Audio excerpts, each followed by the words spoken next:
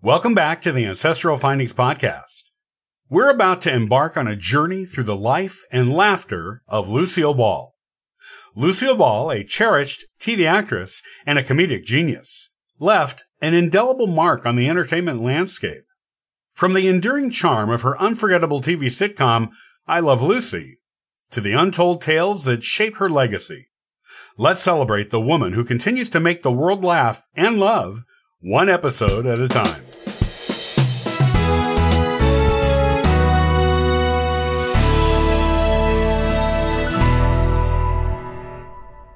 Lucille Lucy Desiree Ball was born on August 6, 1911, in Jamestown, New York. Her father, Henry Ball, and her mother, Desiree Hunt. Her father was a telephone lineman whose job required the family to move around a lot. When Lucille was 3 years old, and her mom was pregnant with her second child, Lucille's brother, Fred, her father died of typhoid fever. Lucille later would say she didn't remember much about the day her dad crossed to the other side, except that a bird got trapped in the house. Lucy had a phobia of birds for the rest of her life that she attributed to that unique event in her life. Desiree moved back to New York and in with her parents. Lucy's maternal grandparents played a large role in raising Lucy and Fred during their early childhoods. Lucy always felt a deep connection to her maternal grandparents. When she was 7, her mom remarried, and she and Fred were sent to live with their new stepfather's parents for a while. They were strict Puritans who only kept one mirror in the house. When they discovered young Lucy looking in it one day, they severely chastised her for being vain. This emotionally scarred young Lucy for much of the rest of her childhood. When she was 14 years old, Lucy was dating a 21-year-old local hoodlum. Her mom did not approve of the relationship, but discovered she could do nothing to influence Lucy away from the boy. After Lucy had been dating this boy for about a year, her mom, eager to get her daughter away from him, played upon Lucy's by then well-known interest in performing by offering to use the family's meager savings to send her to the John Murray Anderson School for the Dramatic Arts in New York City. Lucy eagerly went. The famous actress Bette Davis was a schoolmate of hers there. Unfortunately, Lucy's teachers at the school didn't think she was likely to attain much success in the industry. This only made Lucy determined to prove them wrong.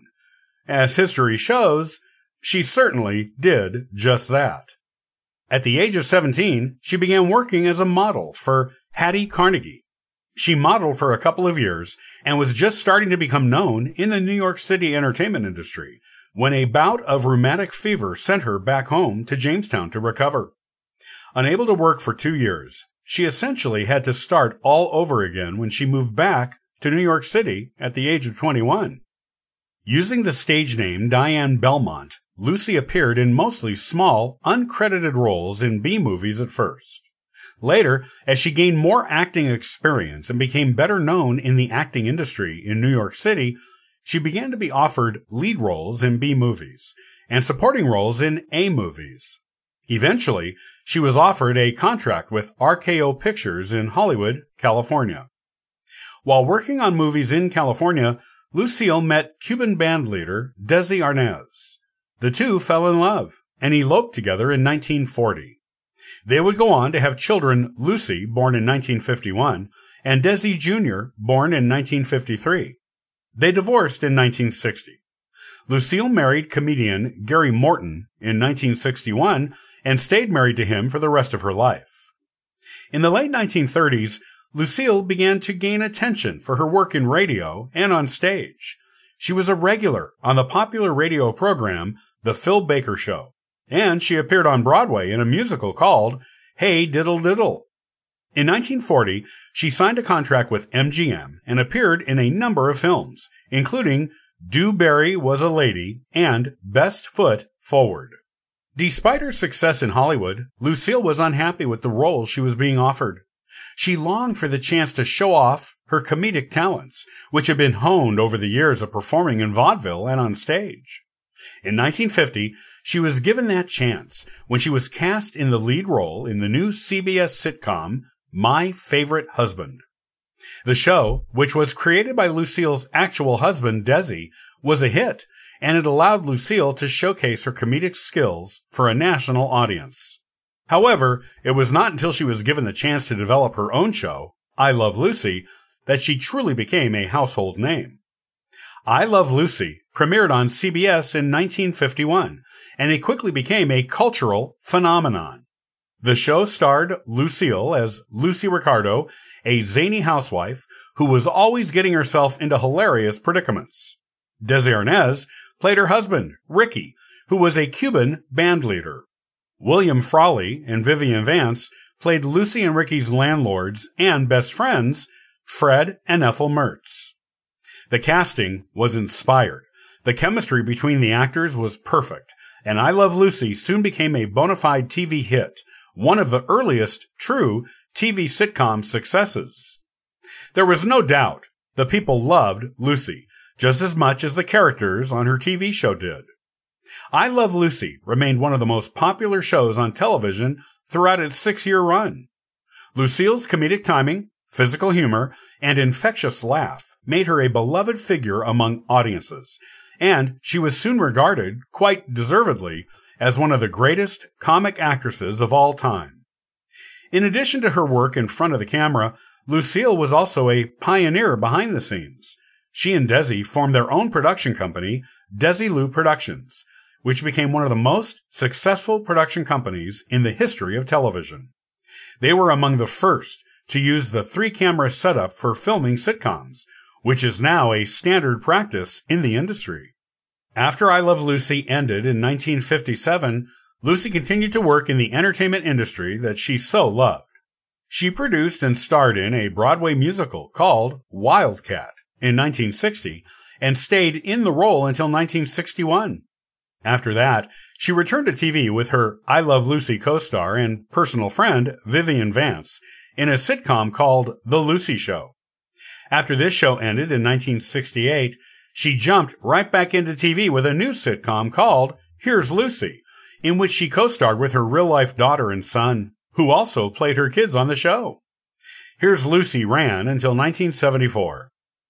She played guest spots on other TV shows, acted in movies and Broadway shows, and had another short-lived self-titled TV sitcom, Life with Lucy, in 1986.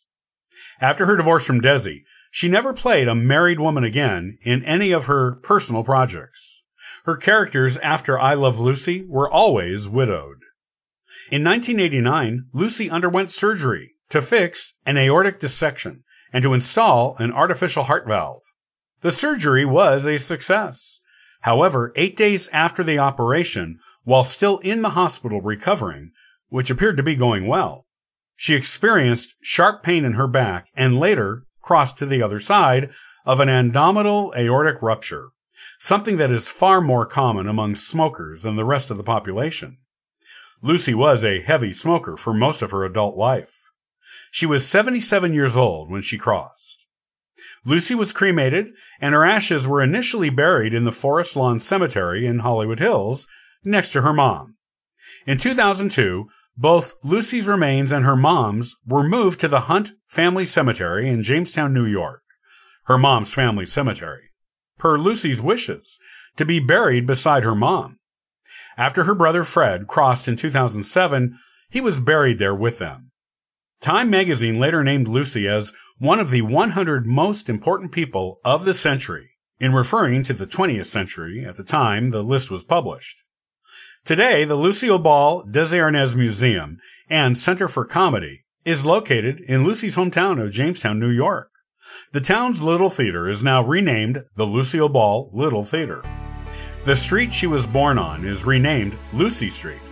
Most importantly of all, episodes of I Love Lucy, as well as all the other shows she performed in, whether her own or someone else's, are still available for the world to enjoy, and probably will be forever, or as long as humankind makes a home for itself in this universe.